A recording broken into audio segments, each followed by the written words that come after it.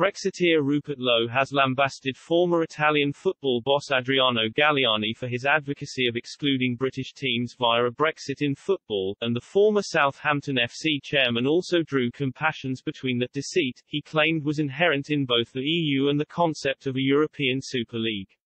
Former Brexit Party MEP Mr. Lowe also said the idea of a league of the continent's top clubs was flawed, arguing it is the regional rivalries, not games with teams from other countries, which fire the imagination of UK football fans. The plans for a breakaway European Super League made headlines in April 2021, with so-called Big Six of English football, Manchester City, Manchester United, Liverpool, Chelsea, Arsenal and Tottenham Hotspur, signing up for the idea, along with AC Milan, Inter Milan, Juventus, Atletico Madrid, Real Madrid, Barcelona.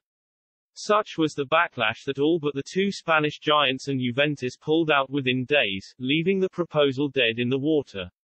Mr. Galliani made his remarks in an interview with Italian sports magazine Tuttosport. When asked whether the idea could be the solution to a period of English football dominance, he replied, "Yes, but without the English.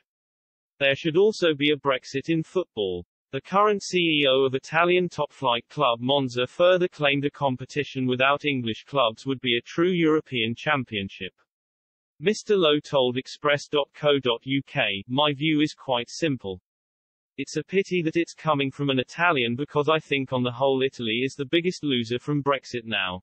Her economy has been destroyed by the euro and eventually she will have to make an exit if Shusha's going to protect the domestic economy."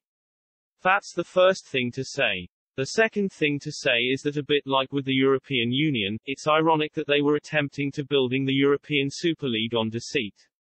That's what the European Union was built on, instead of telling the electorates of Europe, including Britain, of what that post-war plan was, for all roads leading to, if you like, a sort of global Europe.